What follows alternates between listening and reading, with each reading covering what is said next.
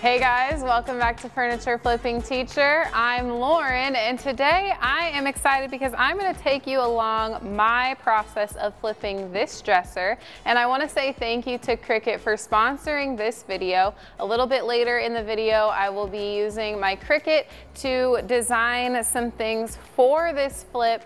And I just want to show you how Neiman and I came across this dresser, and we'll see you back here in a minute. The dresser is only $40, so I could not pass it up. It's a long dresser and it has kind of some mid-century vibes, so I'm really excited. We're going to pick it up right now. I did give a $10 Venmo deposit to hold it, which, I mean, you know, $10, you don't really have much to lose there. We'll see you guys over there.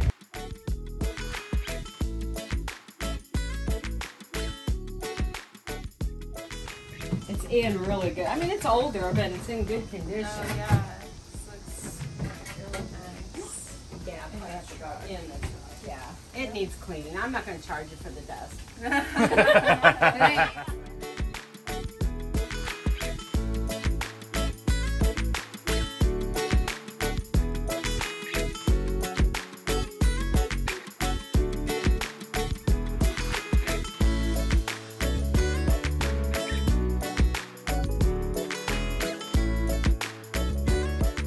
As you saw, this was an amazing Facebook Marketplace find, and I am ready to get started. So let's go ahead and remove the hardware.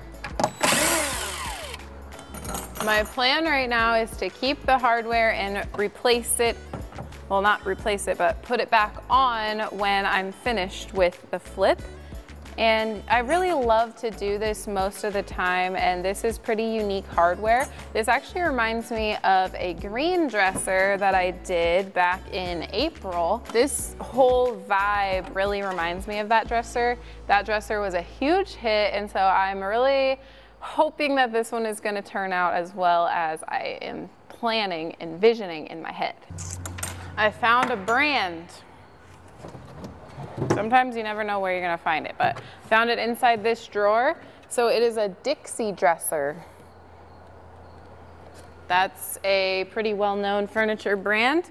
And like I said, you wanna try to look for those brand markings because that can show you the quality of furniture, and then you can also list it when you're selling it because people will know that that is a more higher quality piece of furniture.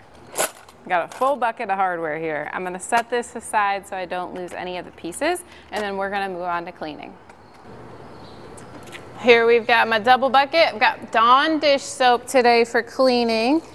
So we're just gonna give this nice cleaning, scrub down, because we wanna get all that dirt, grime, oil, grease, dust off so that our paint can adhere to the surface.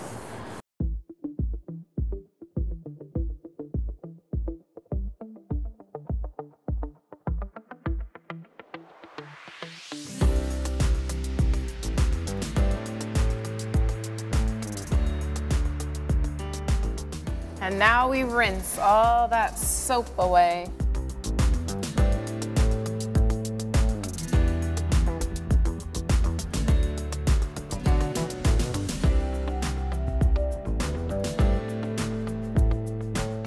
So, I'm really trying to decide, now that we're done cleaning, what my next steps are gonna be, because my thing is that I don't know exactly, I know I want to keep some wood portions, but I don't know exactly what I want to paint and what I don't want to paint. So that kind of puts me in a predicament for where I need to sand.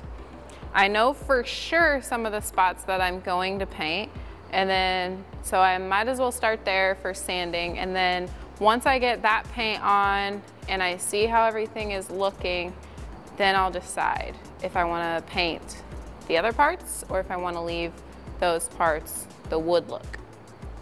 We're going to start sanding down the parts that I know I'm going to paint. I decided that instead of getting my Surf Prep out to sand these smaller spots, I'm just going to be using a Surf Prep rad pad, a fine one, so it's the blue one. You can get these on Surf Prep's website and get 10% off with my code FFT10, or you can also order them at Melange's website or on Dixie Belle's website. So there are plenty of places that you can get that. So put some of those on there and your next order off of any of those spots. Again, we're just roughening up the surface. It's pretty slick and smooth right now, and we want that paint to stick.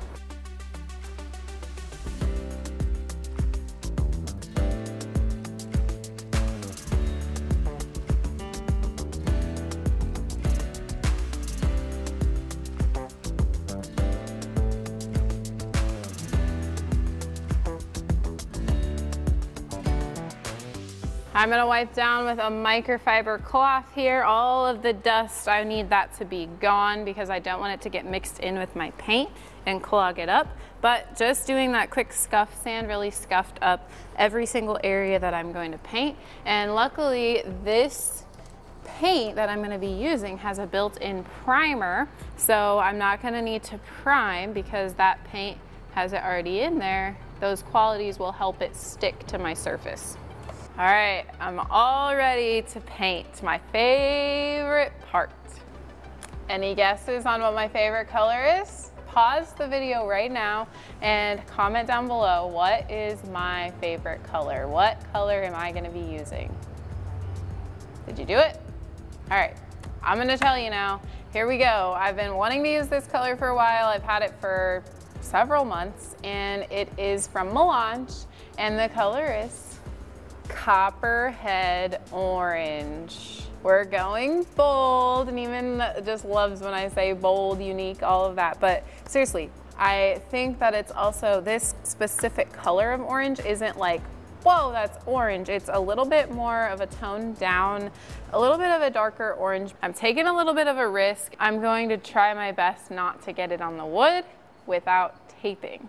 I know it's a risk, but I'm willing to take it. I think that I can do a pretty good job with this artist brush. So let's go ahead and get started.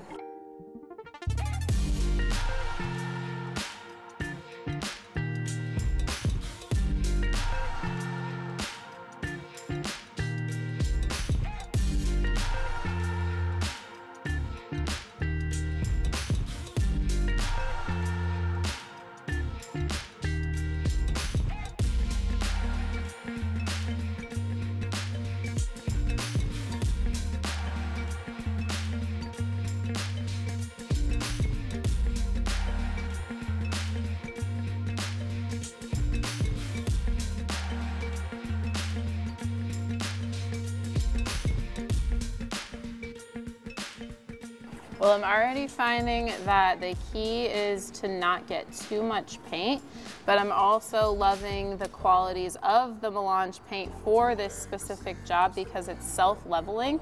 So even though I kind of have to go in several different ways, it's going to end up leveling itself out in the end.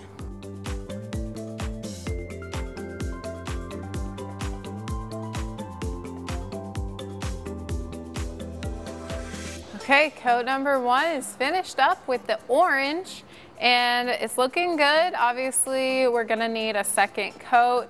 We'll see about a third coat, but right now I like the top staying like this.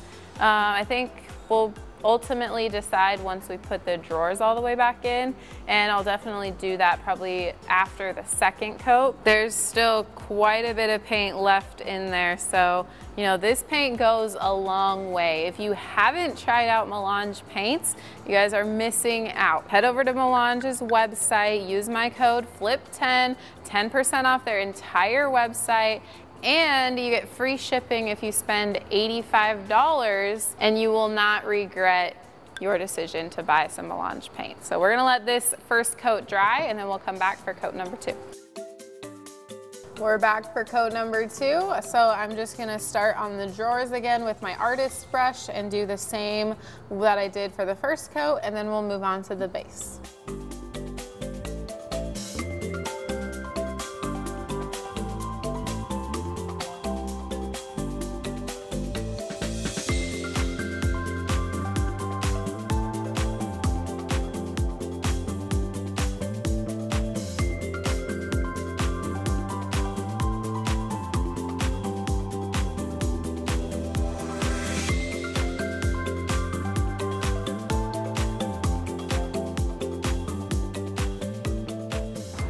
Coat number 2 is all finished, and to be honest, I'm gonna need a third coat. So sometimes with paints, you just never know if you're gonna need 2 or 3 coats, but I can just tell that I can still see some of that darkness popping through from that original color. So I'm gonna do a third coat for good measure. So we'll do that once the second coat's all dry. All right, we're over here in the office. Like I told you guys before, this video is sponsored by Cricut. So we are gonna dive in and I'm gonna show you how we can get a little bit creative with our furniture flips using the Cricut. You can use the Cricut Joy, the Cricut Explore, or the Cricut Maker, whatever one you have or whatever one you have the desire to get for yourself. This thing has so many different opportunities for you to be creative, whether it be with furniture flipping or decorations around your home or creating shirts. There are endless opportunities for you guys. My idea with the Cricut today is to take these drawers that were on the inside of the doors of this dresser, and I'm going to tie it all together by putting an orange stenciling in here. This is gonna be fun because I've never done something like this. I have seen some other flippers do this and I just love the idea. Oftentimes I have trouble finding stencils that I truly like and enjoy. I decided that I'm gonna use my Cricut to create a stencil that I've never seen before on furniture. I've got my Cricut Explore Air here, and then I got some stencil vinyl, which Cricut has available so that it is a little bit of a thicker vinyl and it has that sticky part on the back so you can stick it to your drawers, do the painting, and then take it off, and that's really gonna help. We are going to head over to my design space and I'm gonna pop in my design, the stencil that I want to use. So I am going to head to my uploads and I already picked out a stencil that I found.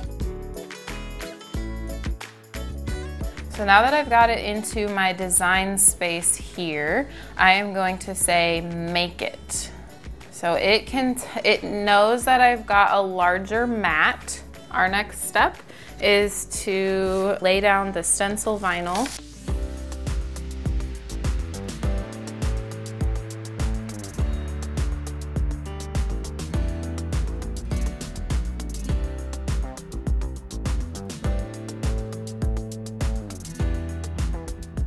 Now that we've got our stencil vinyl on there, we're gonna load it up into our Cricut machine. Okay, we've got our stencil all cut out here. So I'm gonna remove it from the pad and you weed out all of the innards of the design. I chose this kind of leafy design, kind of neutral, not really any specific style or anything like that. Thought it would be nice and go pretty well with the dresser that I'm doing.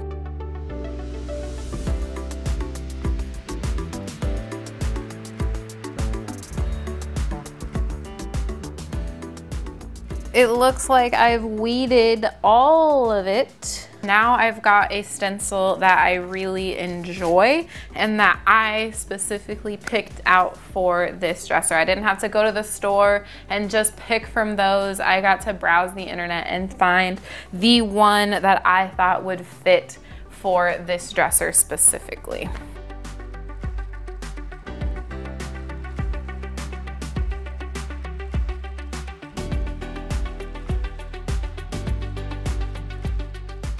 We got our stencil down.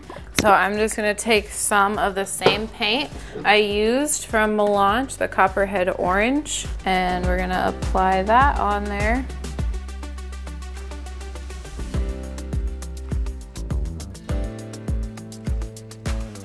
First layer of paint is on and I'm gonna let that dry and then I'll do another layer of paint. I did a really light coat, but just knowing from the other part of the dresser that I needed to do multiple coats, I'm gonna do multiple coats on this as well. And then we'll take the stencil off after the next coat and move on to the next two drawers. First coat is dry, so we're ready for coat number 2. And it looks like 2 coats should be enough. So right after I'm done painting, I'm going to remove the stencil while it is still wet.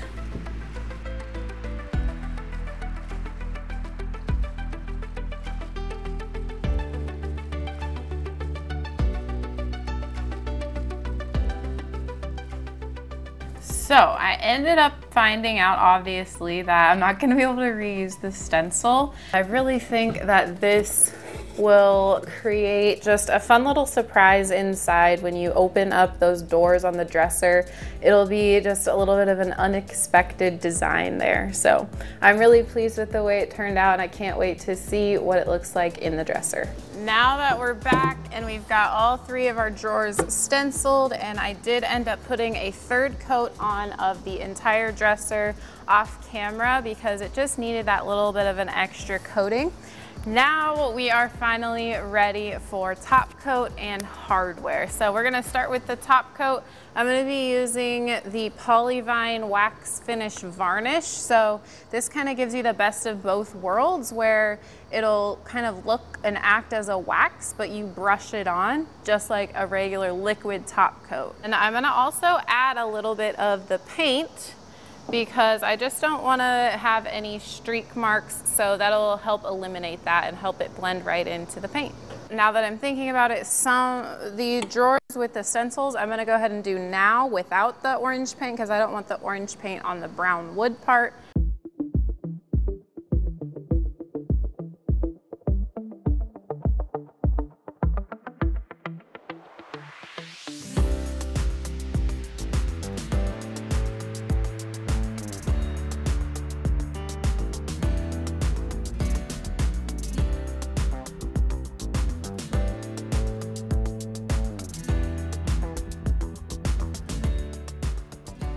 So now that those 3 drawers are all top coated, I'm gonna add a little bit of the Copperhead Orange to my top coat so that I can ensure to lessen the streak marks. This just takes a tiny bit.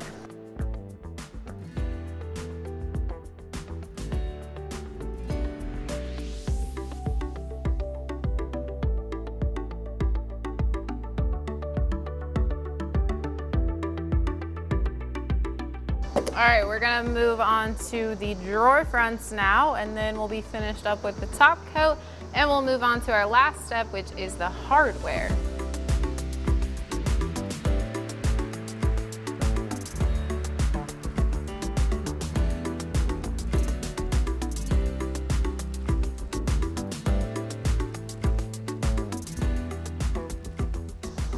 So this Polyvine is probably one of my top favorite top coats. It just goes on so easily, and then it dries so smooth. Like, I can't even tell that there is, you know, like a top coat on there, which is just amazing. And then that just gives it the utmost protection once this dresser is all put together and being used. You know, you really don't want your work to be dented or dinged, and so that's why a top coat is one of the most important parts. I kind of say that prep is also one of the most important parts, but those two go hand in hand. The beginning and the ending of your process are some of the most important parts in order to get a quality piece of furniture done. So I am going to go ahead and put these drawers in, and then we're going to head over to spruce up the old hardware, and then we will have a finished product. I am so excited, and I cannot wait to see it all put together. We've got some people working on our roof, so I'm gonna talk pretty fast here. But what I'm gonna be doing is I'm gonna take the old hardware that was on there already, and then I'm going to be applying Dixie Belle's gold gilding wax to just spruce it up and become that gold color again. You guys have seen me do this several times. I think I do like this way over spray painting, but if you're in a hurry, spray paint is fine as long as you top coat it, but the gold gilding wax really does give it that extra good look to me. So that's what we're gonna do on this hardware.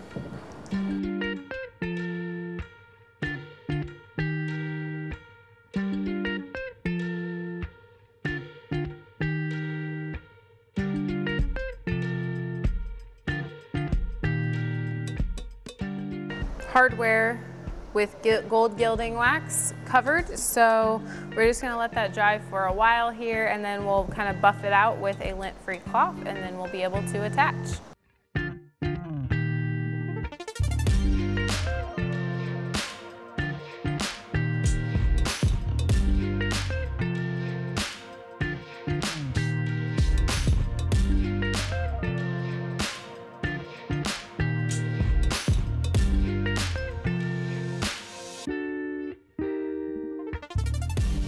Okay, we are getting so close to being finished here. My last step is just to go ahead and attach that hardware, and it's gonna be finished. So I'm really liking the way that this turned out. It is very unique, but I really am happy that I chose to keep some of these wood tones. Let's get that hardware on.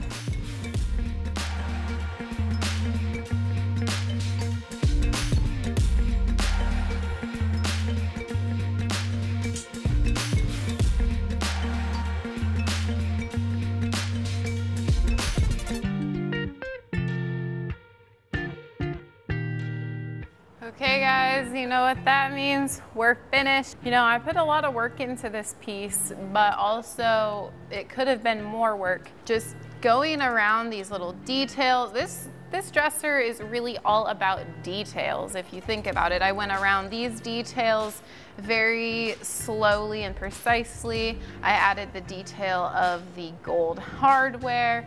And then of course, my favorite part is I added the detail of the Cricut made stencil. That was a super fun addition that I really enjoyed doing with you guys, and I hope that you also learned a little bit of how to use the Cricut a little bit more. And not only can you use it for your furniture, but like I said before, you can use it for so many different things. I'll link some Cricuts down below in the description. There is the Cricut Maker, which is the top tier Cricut. There's the Cricut Air, which is what I used. And then there's the little mini Cricut Joy, which also has so many awesome things that can be done with it, even though it's so tiny. I just love that one too. And I think I am gonna be listing this one on Facebook Marketplace for around $400 to $450.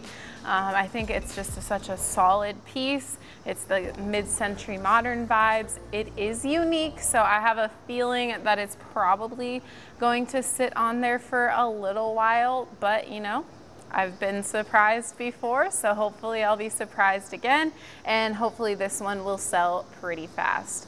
Let's head over to the staging wall. Well, I hope you guys enjoyed this video. I posted this just a couple of days ago and I haven't gotten any hits, but like I said, I think it'll take just a little bit longer than maybe a normal piece.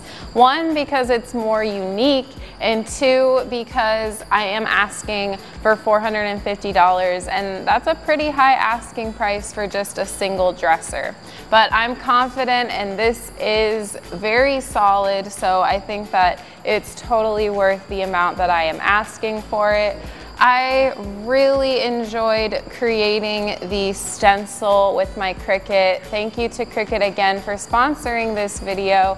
I had an amazing time doing that, and I can see myself doing that again on some future furniture projects. But this time, I think I might try a little bit of an easier stencil, and I'll be sure to use that transfer tape to transfer my stencil to my drawers. So if you guys are interested, everything is linked down below in the description. Everything Cricut, everything Melange. Head over to Melange's website and use my code FLIP10 for 10% off the entire site. They've got so many amazing products, and they're constantly pushing out new ones as well. I hope you guys enjoyed this video. Get subscribed down below, and we'll be back for more on Monday to finish out the month with some new paint to me, new to me paint. So we would love to have you there. Thank you so much for watching, and I'll see you on the flip side.